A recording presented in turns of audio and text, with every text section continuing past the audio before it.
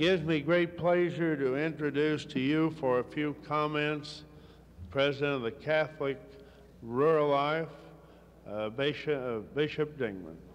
Bishop? Thank you very much.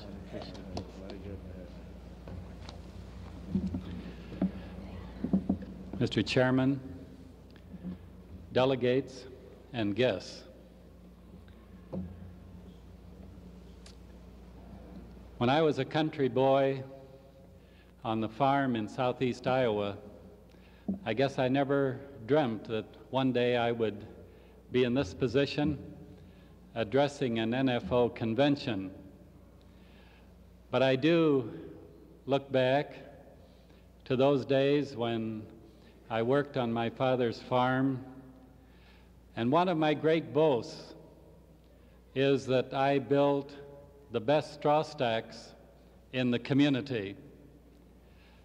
And the way my father tested the straw stacks that I built was when I came home from college at Christmas and we opened up the straw stack.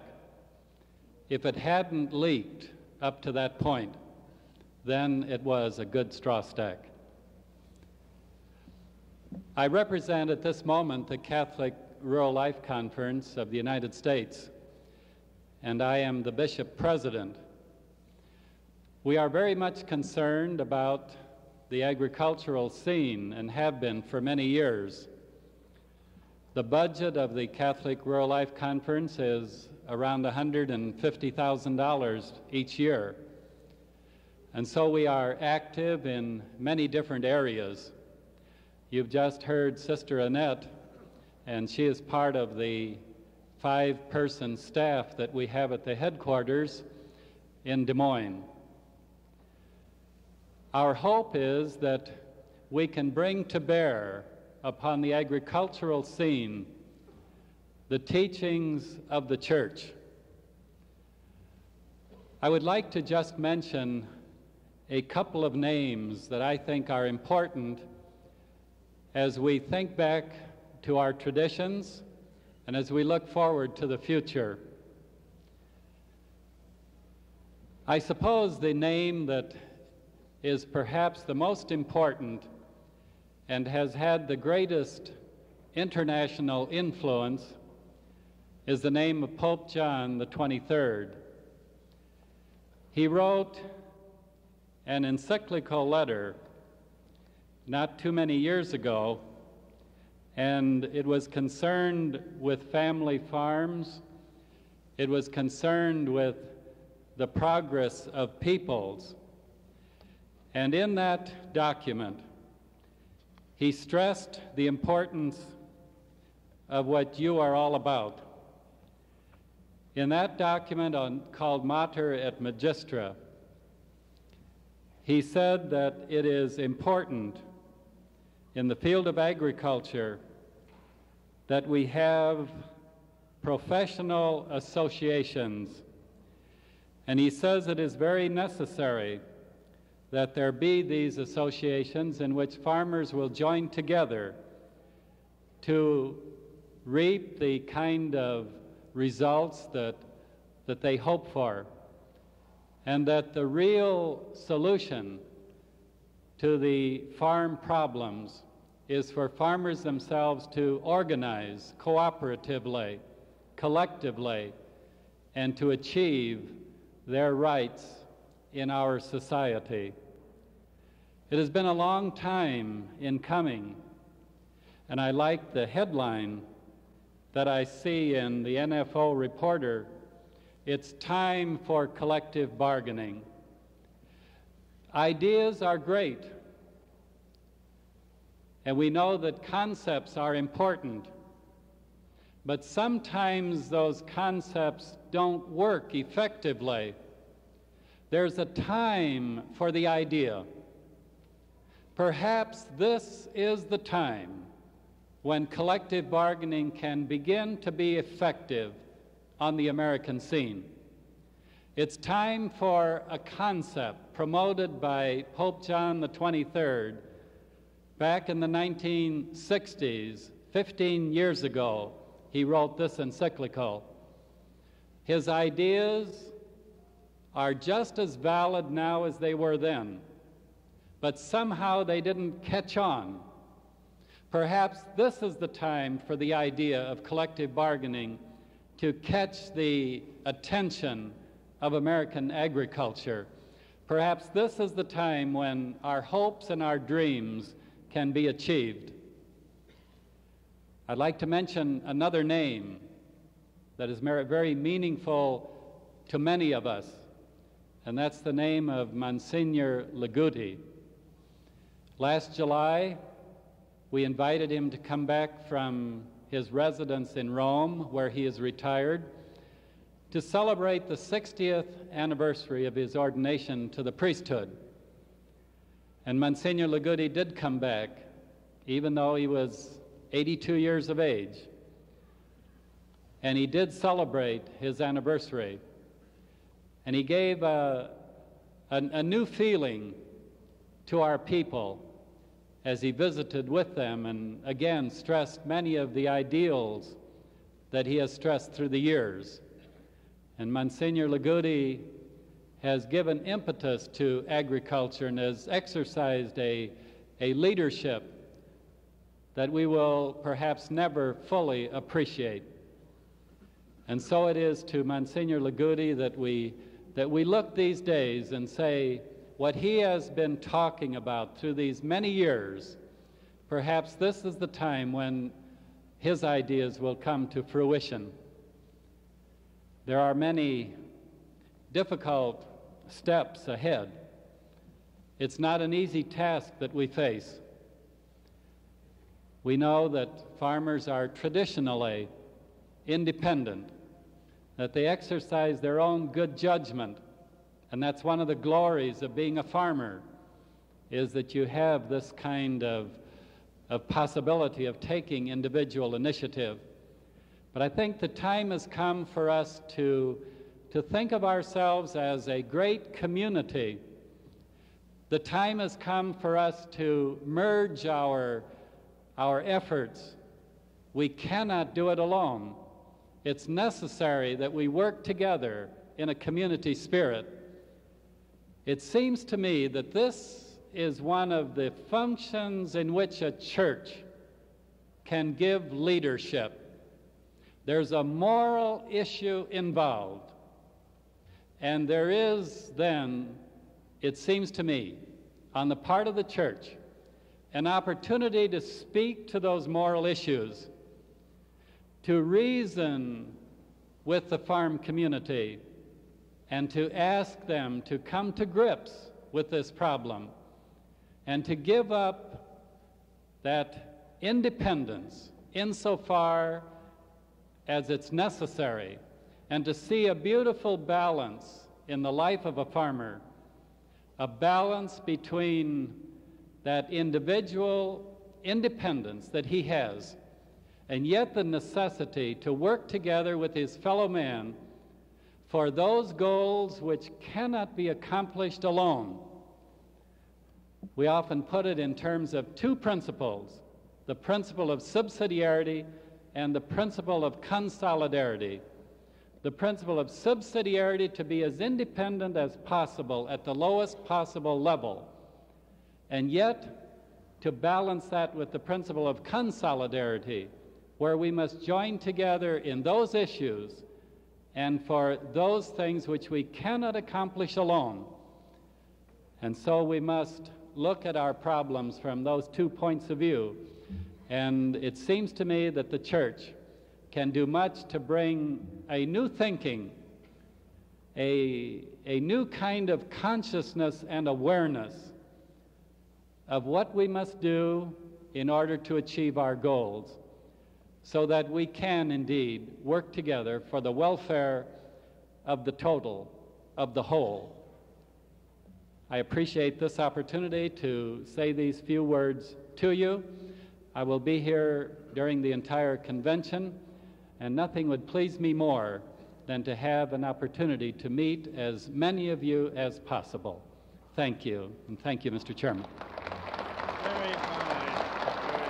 You know, Monsignor great pleasure to introduce a distinguished gentleman who has had a great impact on the state of Nebraska and great influence throughout the nation. Nebraska is rightfully proud of the man that I'm going to introduce, one that I consider a personal friend, and one that seeks advice from every source of information that he can get to try to make the right decisions. The man that is governor of the state of Nebraska, and one that I'm sure that we're going to hear more and more about in the years to come, and having a national impact with his forthright dissertations on whatever might be the subjects that need to be discussed, keeping well informed, and always looking out for the benefit of average John Doe American. It gives me great privilege to introduce to the delegate body the Honorable Governor Jim Exon, Governor of Nebraska. Jim, great to have you. Thank you very much. I'm delighted to be here. Thank you very much. Thank you.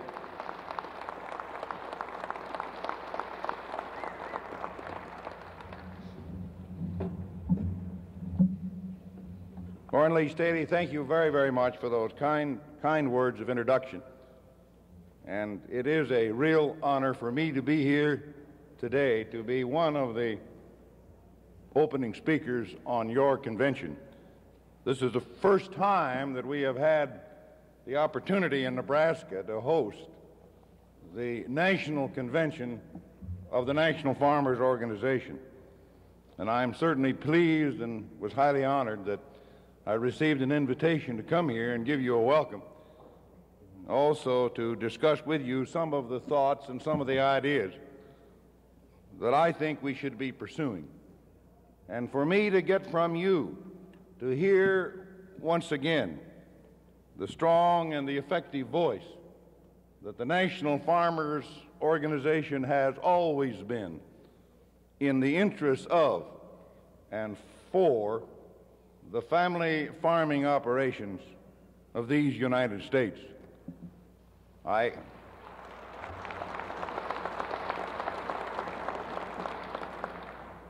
had an opportunity to visit with several of my Nebraska friends on the way up to this podium. And I also see and have met also a few people from some other states. And as I look around this room, I see that there are indeed many states represented. And as I understand it, the weather has delayed some who are continuing to come to Omaha, Nebraska. To you out-of-state people, those outside the borders of Nebraska, I certainly want to welcome you here to this national convention. And I also want to welcome you to football country, USA.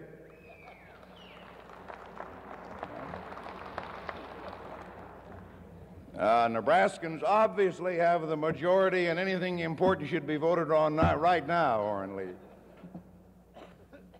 It is football country, USA, and of course we're tremendously proud of that. Now we're so delighted that we are going to a bowl game again this year. We had a choice in Nebraska this year. We had the choice of either going to the Orange Bowl in Miami, Florida on January 1st, or to the Liberty Bowl in Memphis, Tennessee on the 19th day of December. We looked at that very carefully, made our game plan for that last game of the regular season against Oklahoma. And while some people think that Nebraska was forced out of its game plan down there, that's not the fact at all. We had made a determination that we had gone to the Orange Bowl on several occasions. We had come away from that bowl on several occasions with victory, And we felt that it was only fair that under the circumstances that we accept, for the first time it was offered to us, the Liberty Bowl invitation at Memphis, Tennessee, and therefore the Nebraska football team went down to Oklahoma with that in mind. Now, I explained that in the same detail that I have just explained it to you to all those Okies that I had to sit around a week ago Friday down in Oklahoma.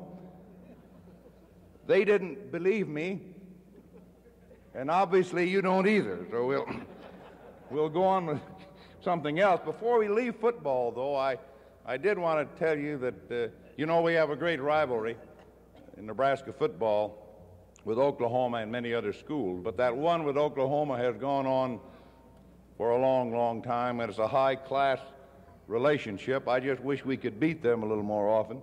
But anyway, we enjoy being defeated if we have to be defeated by class, and of course there is class in Oklahoma. I told them after the game down there that once again we recognize that through oil money, the people of Oklahoma had the best football team that money could buy, and we appreciated that. I told them that in making our plans for next year that they shouldn't relax or let down, because the coach is already talking about introducing a new offense called the Veer offense to make better use of some of our excellent running backs.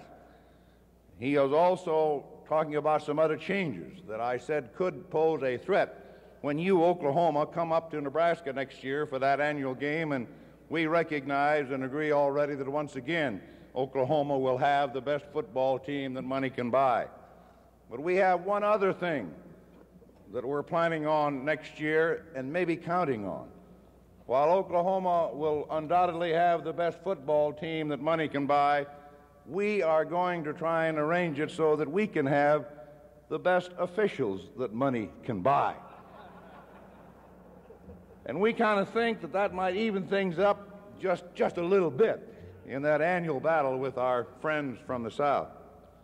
Speaking seriously and getting away from football and into the real important matters that you're here to discuss at this convention, we Nebraskans are very honored to host the National Convention of such a great organization.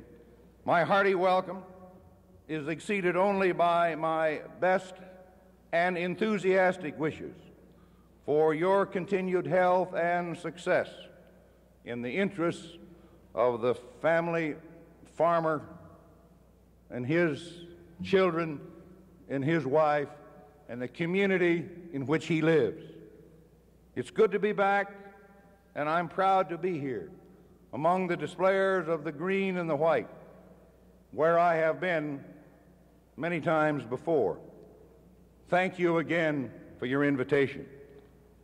For 7 years as governor of a major food-producing state, I have devoted nearly as much time to promoting sound agricultural policies as I have to exercising my executive duties. That is as it should be, because the past, the present, and most importantly, the future of Nebraska and her sister states in the great breadbasket of the world are tied directly to agriculture. If it glows, we grow.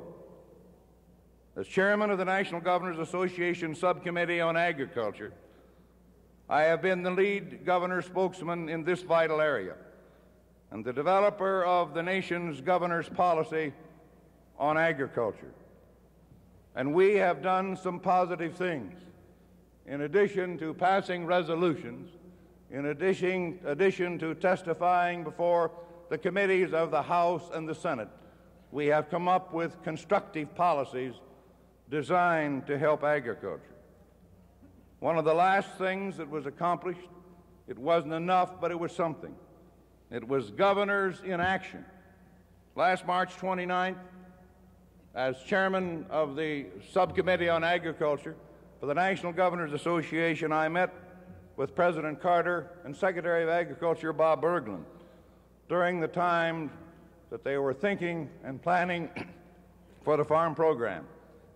I told the President and the Secretary of Agriculture at that time that we just couldn't wait.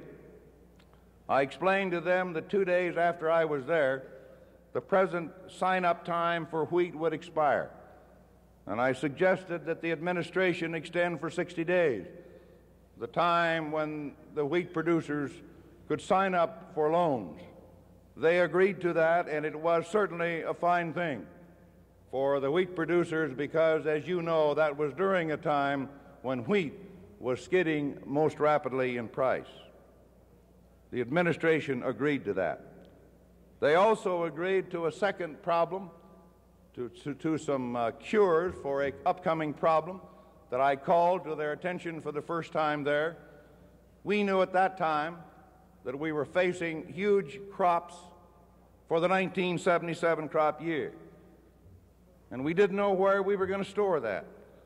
And I suggested to the President and the Secretary of Agriculture at that time that it would be wise for them to take steps immediately to liberalize the loan and down payment requirements for on-farm storage facilities for your grain. That was done.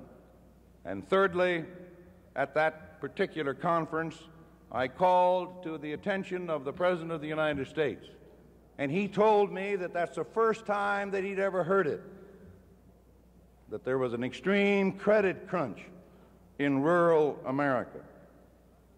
At that time, he directed the Secretary of Agriculture to do an in-depth study of exactly what the credit situation was, and a report that came out showing the critical situation, improving it, had something to do with the raising of the support prices in the Farm Bill.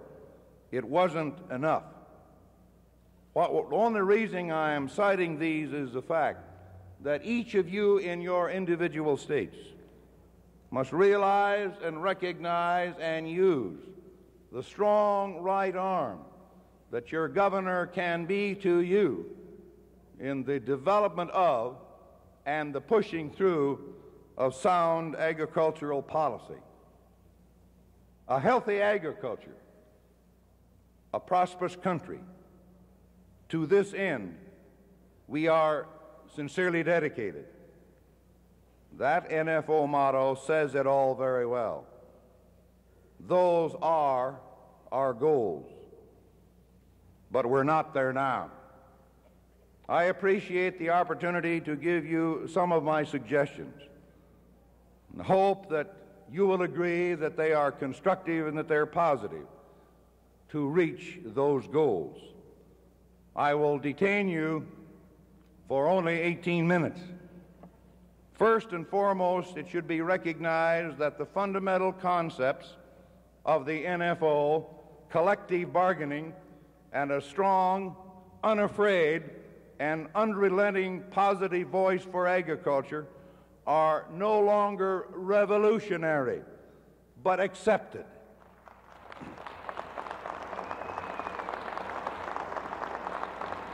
Your pioneering efforts are to be saluted, recognized, and appreciated.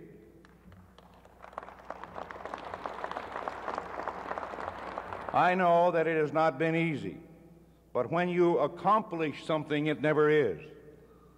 Accomplish something, you might ask. What have we accomplished when we still see prices generally below the cost of production? That is what some of the negative soothsayers might say. But the NFO has set the pace, and your perseverance has set the stage for results that must come and are bound to come.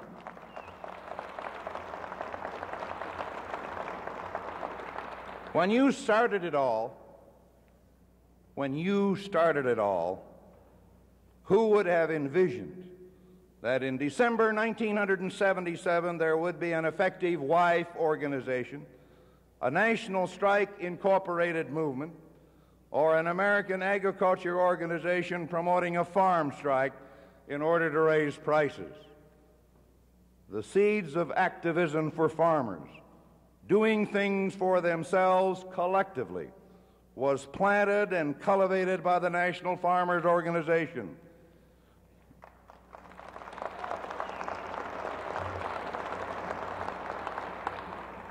your fertile seeds of constructive, nonviolent, positive action for agriculture, sown inside and blown by the winds of change even outside your organization, are taking root. It is good. As ye sow, so shall ye reap. Members of the NFO, you have sown well, and I am confident that all agriculture is about to reap in the form of fair prices. Some members of the older farm organizations, and you're included in that now, who have labored for so long and so hard, look a little askance at the new kids on the block. That's natural too. But in the end, it's good. Too many farm organizations? Too many ideas? Maybe. But I honestly don't think so. You see, the fierce independence is the nature of the beautiful beast or brute that we call agriculture. And every one of you sitting in this room today recognize that fully.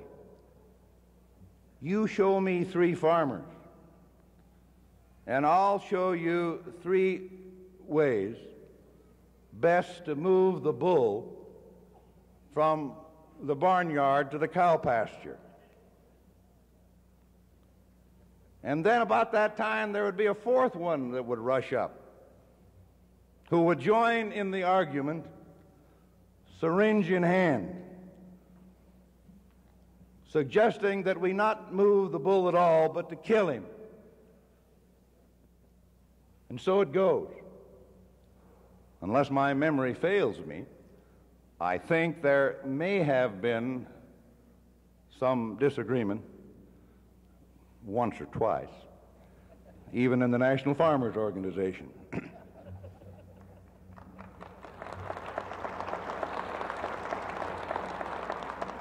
The important thing to remember is that out of discussion comes action and a sense of direction towards some common goals that will produce a healthy agriculture, a prosperous country. Our efforts are being realized. Our salesmanship is beginning to pay off. In a statewide poll in Nebraska released last week, it was clearly shown that we are finally getting through with our message that agriculture and the family-sized farm needs help. A full 70% of Nebraskans, farmers and non-farmers alike, support a program whereby the federal government would guarantee at least all costs of production for agriculture. This is an amazing increase in the approval of that concept, whether you totally agree with it or not. And certainly any kind of an approval rating for anything like that was foreign indeed when the NFO started a few years ago. I want to encourage you. You're getting somewhere. Keep plugging away. I have explained previously to your state convention my concept to bring permanent health and stability to our vital food-producing plant. I predict again that we will eventually come to some sort of a national policy that I call a federal food and fiber board that would do for agriculture what the Federal Reserve Board has done for this nation's banking industry. The government-backed and created Federal Reserve Board and its affiliated systems have all but eliminated bankruptcies in banking, protected the users, and assured financial well-being to the investors. And most importantly of all, it has maintained the free enterprise system in that industry. and they make a profit. What is the matter with a similar successful program for our number one industry, agriculture? My suggestion for such a system for agriculture, as you will remember, entails a plan to bring parity of resources earnings to agriculture enjoyed by business and industry in general. Without a long-range policy, we are going to face periods of boom and bust that leaves the family farm producer winging it on a hope and a prayer. But that is another chapter of another story that must await solution to our more immediate problems of rampaging increases in production costs and low prices, decreasing prices in farmland, some of it mortgaged up to the hilt, skyrocketing farm borrowings at high... Please turn the tape over to side number 2 for continuation of the speeches. The United States Department of Agriculture reports that in 1977, this year, so these are current figures, that for the first time in history, the farmer will receive less for his food-producing efforts than labor who processes the food. Actually, the farmer, the producer of all of it, will receive only 31 cents, the labor processor 33 cents, and the transporter and merchandiser and other costs 36 cents of every dollar spent on food this year. It's easy to see who is getting the short end of the stick. It's less than a third for the producer. And I'll bet those who blame food price increases on the farmers have no conception of this basic fact. We've got to tell it to them.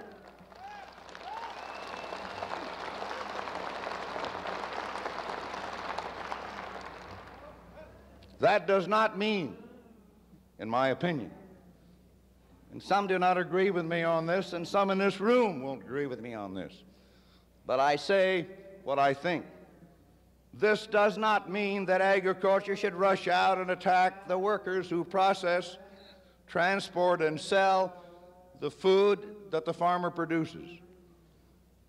Irresponsible political soothsayers have been practicing that for years.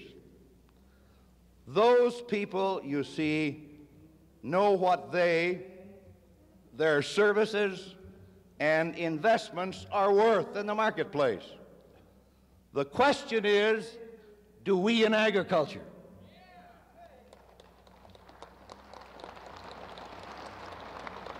Part of the trouble, and I suggest a very important part of the trouble, has been that agriculture itself has been trapped into accepting a cheap food policy. A cheap food policy assures only one thing: cheap raw products. And that's all that we have to sell in agriculture. I criticize again the present farm legislation, as I have from the beginning of the proposal, for failing to meet at least the cost of production. I certainly make no apology for this to anyone, although I have been criticized previously for such stands by those non-farm interests who maintain that government should stay completely out of agriculture. Now, when we talk about the government staying completely out of agriculture, I do not think that we are being realistic under the conditions that we face today. Yes, if we could ever bring the ideas fostered by the National Farmers Organization from the beginning, collective bargaining, and make it work, then we can get the government out of agriculture.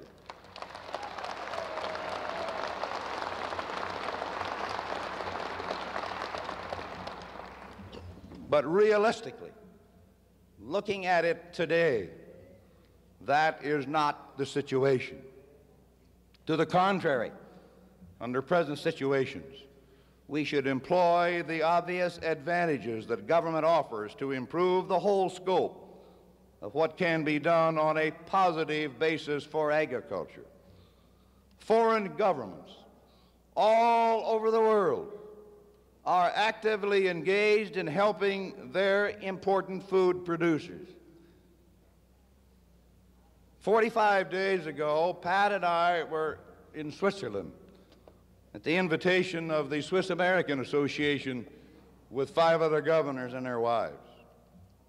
One morning we had breakfast with the agricultural attaché attached to the State Department, and you see, even since that time, the State Department wants to cut down on the number of agricultural attachés, which are more important, in my opinion, in representing our interests over there than most of the diplomats, but they want to get rid of the agricultural attachés.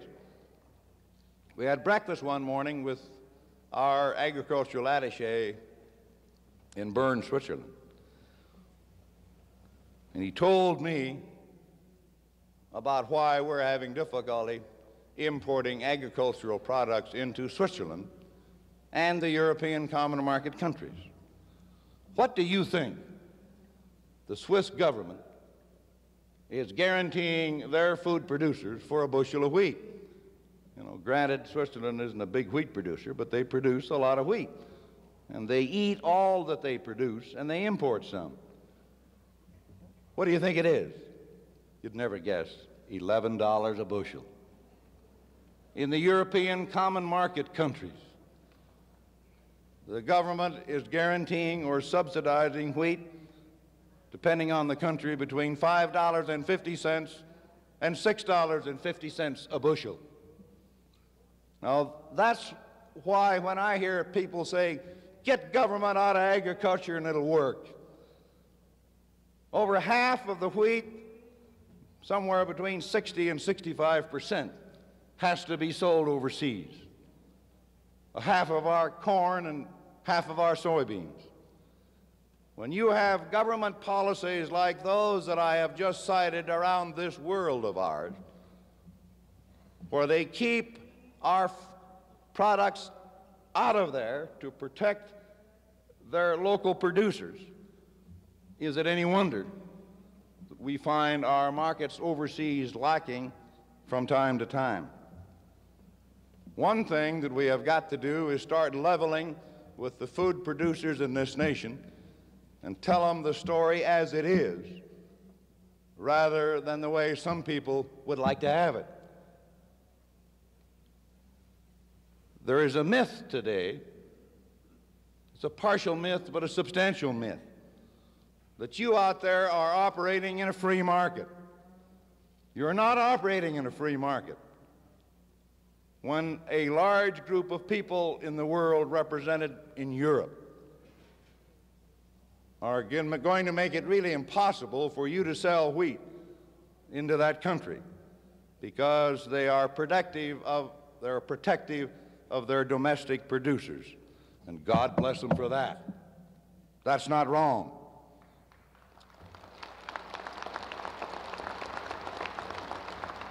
One of the problems that's most serious is the fact that it's time that we, interested in agriculture, get the message across loud and clear to our representatives in Congress, to our United States senators, to the Secretary of Agriculture, and to the President of the United States, who ultimately makes the decision. And that is to tell them that we can start to cure the problem if we get the Department of State completely out of and away from having anything to do with agricultural policy.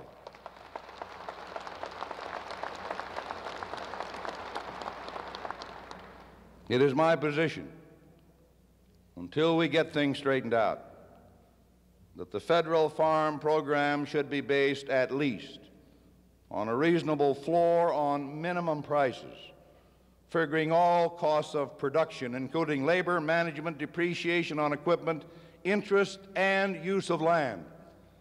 And then let us use the tools that we have at hand to raise that above that so that we can return to profit in agriculture.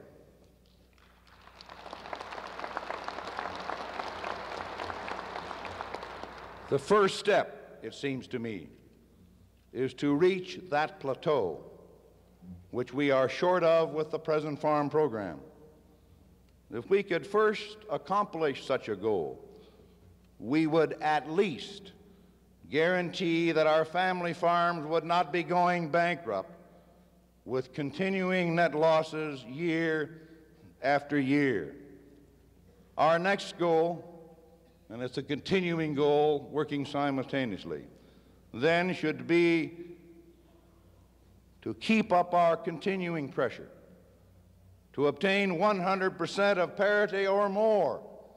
Parity is not the maximum. We should be talking parity or more as quickly as possible, which I think can be accomplished with a 9-point combination of actions, including: 1, more aggressive salesmanship of farm products domestically and overseas; 2, elimination of our traditional cheap food policy, and effective spokesmen and spokeswomen to tell the proud story of American agriculture; 3, liberalize government loan policies to assist orderly marketing by farmers of their production; 4, tightening labeling and inspections on meat imports; 5, bartering for oil and fertilizers by farm organizations like the NFO, farmer co-ops,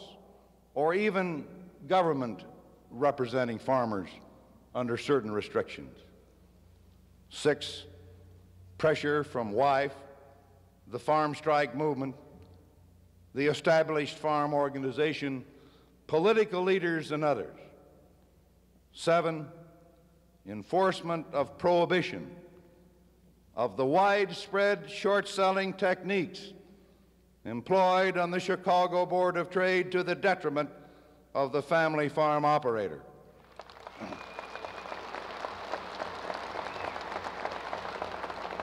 8, development of Nebraska's gasohol program;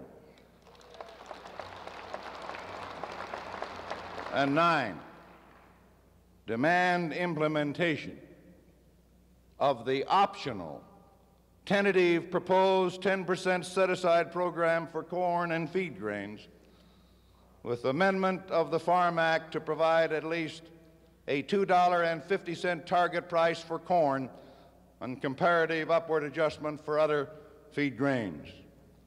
Otherwise, there is little chance that the program will be used, since the bill's target price of $2.10 for corn is simply too low. If we can insist on the establishment of a farm program based on an assured floor to cover all costs of production, simultaneously develop a plan to use or properly manage temporary surpluses of production, and employ the tools of sound management and promotions that I have outlined, then the continued operation of the free enterprise system on individual choices to reach and exceed 100% of parity is in the long-range best interests of the family-sized farm. In closing, let me say that I have been tremendously proud of your accomplishments and our communications over the years. My door is always wide open to your suggestions as one of your servants in the interests of agriculture. And it is entirely proper that we continue to work together to this end, to which we are jointly dedicated. Again, to all of you, a hearty welcome. Have a great convention and a safe trip back home. Thank you all.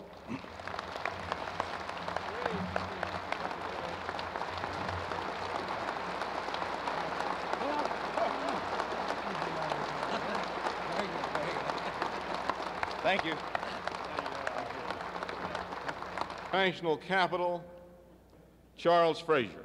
Chuck. Very good. Very good.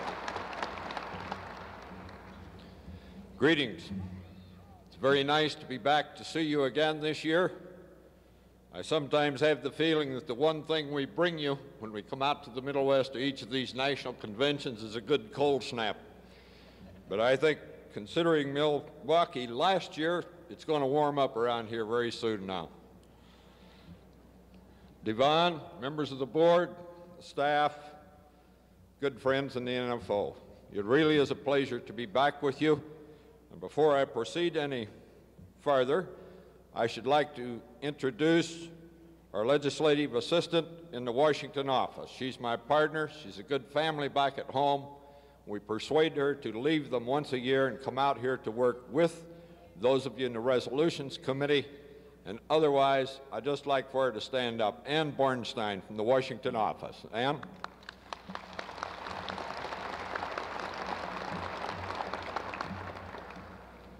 Well, there's been enough going on the farm front lately. You can well imagine we got quite a number of phone calls these days from reporters, friends scattered around different places over the country, asking what's up out in the farming world, what's all the noise about, what's going on with those farmers. One of the reporters called the other day, and he said, well, how many farmers are there now? And I said, no one knows, but some of us are pretty sure that we're down to 500,000 and we're dropping every day. The next question he asked me, he said, well, how do you define a farmer in these days? And I said, I don't know that I can define one, but I'll tell you this much. Someone advised me that there's no one else that is so close to God and so far from the telephone.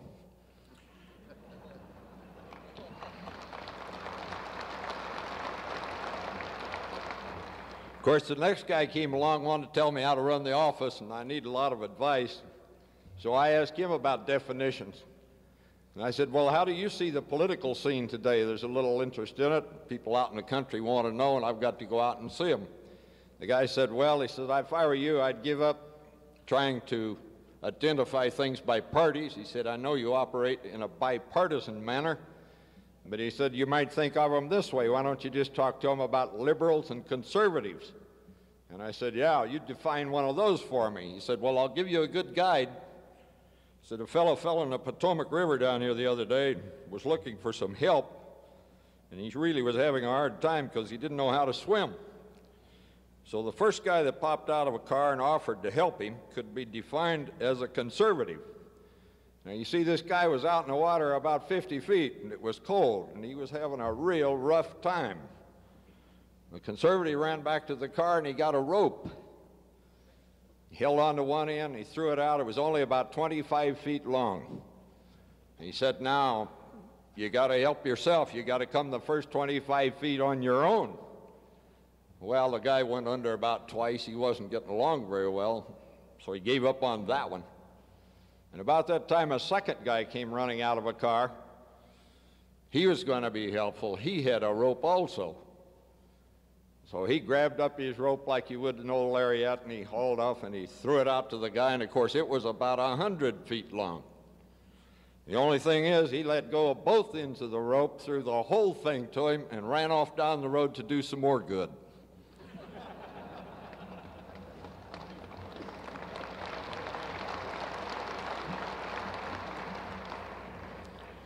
Well, to do this quickly, let me just try to summarize the year for you. As you very well can imagine, we worked the first half of the year on the Farm Bill. There's some of you that think it's terrible. I won't come out here and tell you that it's wonderful, but I can tell you this. It was a long, hard fight. We did get some higher price supports than we had before we went into it. It is now applicable to all the planted acreage for the participants next year, rather than the old limited allotment acreage. And there are some provisions that we think will help you. We continued the emergency provision for those of you who just went through the drought period out here. There was roughly $650 million put out under it last year. It's extended for another couple of years. The reason I mentioned that is to lead to the next subject for those of you who are in drought areas or flood areas. One of the next little rounds in the legislative battle back in Washington is the reworking of the crop insurance program. A number of people with good intentions in the administration have proposed and will be working with the Congress on an overhaul of what we've known as the Federal Crop Insurance Corporation now for several years. They're going to try to make it a little more reasonable on the rates and make it available on all the major commodities in all the major producing counties. Now, I just bring it to your attention now. We will be working on it. Some of us know that if we pick this up as a new program a couple of years from now, it will replace the present disaster provision in the farm program. And we all know that we don't like to take those payments, but if you lose a whole crop, it has been some source of relief out here in the drought areas. It is one you can watch. We'll try to keep you up in the reporter. You can follow it over the next few months. It'll be worked in the first part of the next congressional session. A second one that's underway, and unfortunately this is of interest to some of our members a little more now than it would have been a year ago, and that's some change in the Farmers Home Administration loan setup. The proposal that's getting the most attention in the congressional committees at this stage of the game would increase the maximum amount of money that can be loaned to FHA borrowers on both ownership loans and operational loans. And unfortunately, unless we can stop it, they will probably put the source of money on the New York money market, and we will lose that 5% ownership loan that has been worth something to some of our younger borrowers, some of our younger farmers. We've taken the position in our office that if they want to change this program, we think two things should be done. One, make more money available out in these offices so some of our borrowers can get loans without waiting 12 or 18 months for them. And secondly, we want to keep the lower interest rates. If you feel any differently about it, let us know.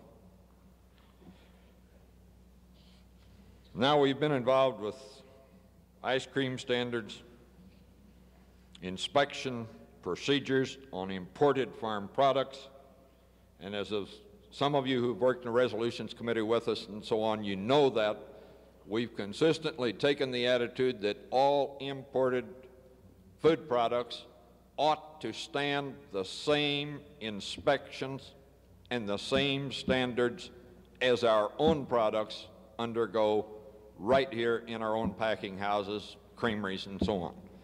This continues to be our position in Washington. It's going to be tough to handle. It costs more money, but it is tied in with the efforts that will be made to get honest labeling on some of these food products, and we think we'll have, well, we'll say a little better shot at it this coming year than we've had up to this time. Now, following such a good speaker as Devon Woodland, I do not expect to compete, should we say. But I would like to visit with you for just a moment about 2 or 3 thoughts on where we may be going in agriculture. It is true the national debt's been going up. It is true the dollar is sliding in international trade again. I think it's equally true it's going to be as tough as ever to find the answer in Washington to the problem of pricing these farm products. Having worked on it so many years, I am not particularly proud to come out here and tell you that, we cannot get the whole answer in Washington. So I hope you understand that when I talk to you about farm program provisions and crop insurance and FHA, and when we work with the other organizations back in Washington on some of these problems, we're working on them always with the understanding that they are the stopgap measures. They're the safeguard, if you please, against even worse disaster in pricing farm products. And all of the time we know that we either have to be successful in farm bargaining and price our own products, or we're not going to make it. That's the attitude that we follow in our office.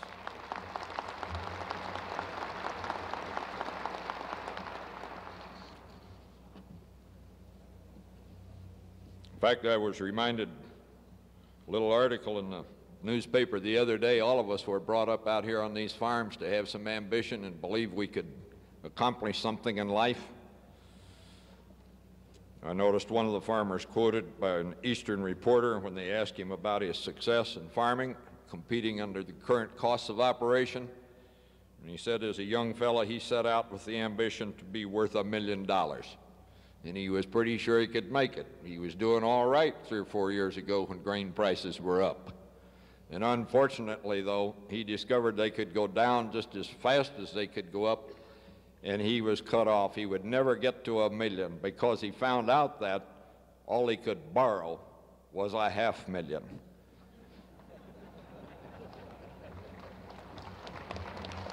And that leads me to just a final bit of advice. We're going to be plugging away back there on some of these bills that are up. And we appreciate the support and the help that we get from you at the state and district level in working with politicians in the Congress. We have to have some liaison and some cooperation. We have to be in touch with them. They have to know us if we're going to be influential with them. And in that spirit, I think we can well draw up a couple of other little guidelines while we're working to build NFO membership and advance the bargaining on these farm products. My friends, I think it might be a pretty good time to cut back on the borrowings if we can possibly do it, to cut back on the fertilizer bill, the chemicals bill. Let's draw in and sit down tight on it and hang on as hard as we can and see if we can get some of this grain moved abroad and see if we can take the actions that hold on to these farms until bargaining can bring back the better price. I don't think this is the time to get exuberant and try to buy the piece of land away from the guy from the city or something of that sort. This is the time to buckle down and stay tight in the saddle. It's still going to be rough for another while. Thank you so much.